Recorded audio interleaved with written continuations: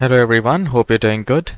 In this video, we are going to increase the computer performance, the gaming performance. Trust me, after doing these steps, FPS of the game will be surely increased. Overall gaming experience will be way better than earlier. All these steps are absolutely tried and tested. So let's get started. So the very first step, in the search bar, you just need to type power and then you will find power and sleep settings. Once you open the power and sleep settings, at the right hand side you will find additional power settings. So we need to click on that, and then you will find choose or customize a power plan. Now here you can change the plan settings, or from the left hand side you can create a power plan, select high performance or ultra performance, give it a name. I'll just type gaming. Click on next and then create it.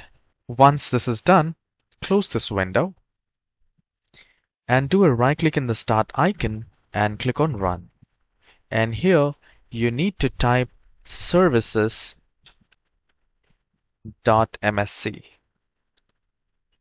So once you have typed services.msc, click on OK. A new window will appear like this. And here you need to disable few unwanted services which you do not require, and I will explain why you should disable it. It will only increase the performance. The very first service which we need to disable is sysmain. Earlier it used to be superfetch. Now it is sysmain.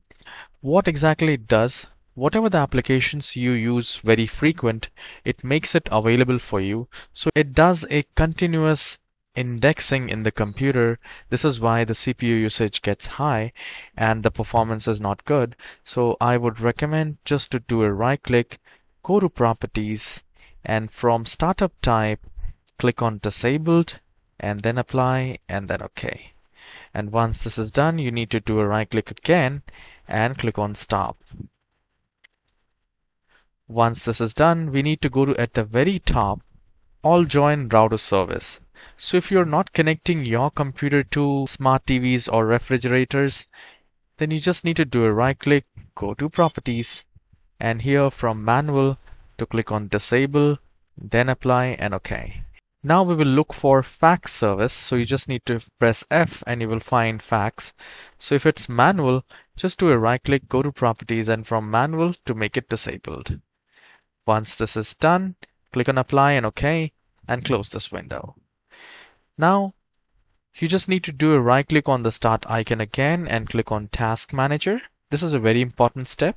Now once the task manager is open, you need to check processes, performance and startup. Now once you're in startup tab, make sure all the unwanted applications at the startup is disabled. So I do not need Microsoft OneDrive at the startup, so I'll just click on disable. And Windows security is absolutely fine. It should be turned on. If you have any graphics, Intel services, make sure you do not disable it. Only unwanted, unnecessary applications should be disabled. You just need to do a right click and click on disable. Once this is done, close this window and just do a right click on the start icon again and click on run and type clean mgr. So it's clean mgr and then click on OK. This will open up the disk cleanup for C.